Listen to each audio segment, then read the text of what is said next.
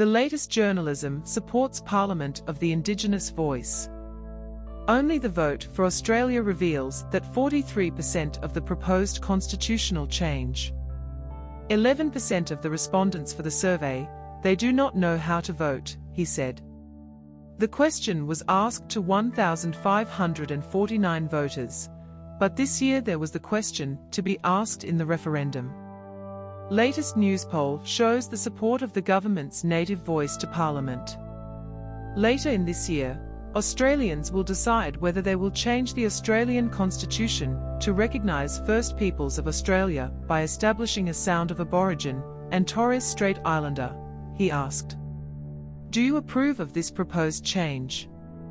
The results decrease in of change, and past newspapers provide more than 50% support to asking more general questions. According to Australia, women and young voters and city-centred university are educated. Men, those who do not have third degree and people over the age of 50 are suing against the proposal. More than half of the supporters are against 63%. The questionnaire said that Christmas Pearson will reorganize the Constitution. Mr. Dutton, where legislation that provided the referendum in House of Representatives last month, said that some Australians would be more equal than others if some Australians were successful. Speaking with Sky News Australia on Sunday, Pearson said that the opposition leader did not want him to be a racial offer. What is disappointed with the position taken by Peter Dutton? I don't come together with Julian Leeser 2 or 3 times when Julian is a spokesperson of Aborigin relationships, he said. The questionnaire also said Christmas Pearson's Peter Dutton will reorganize the Constitution.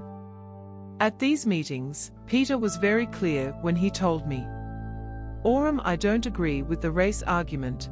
I won't make me a race argument, he said. He made me sure he didn't make a sound as a racial suggestion. The House of Representatives probably passed the legislation to establish a referendum held until 121 votes last week between October and December.